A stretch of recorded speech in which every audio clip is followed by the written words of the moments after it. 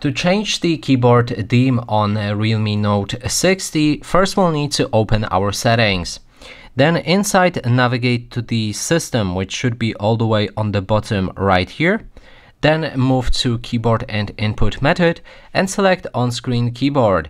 Now go for your Gboard like this, and then you'll be able to find the theme, and when you select that, you can choose between different themes and colors. You can even download the special keyboards with the download button like this. Just click on it and it should begin downloading. And finally, we can click on this plus button to create our own themes for our keyboard. For example, we can change the background picture. We can adjust the brightness of that picture as well. And then we can apply it. And now let's also change the colors.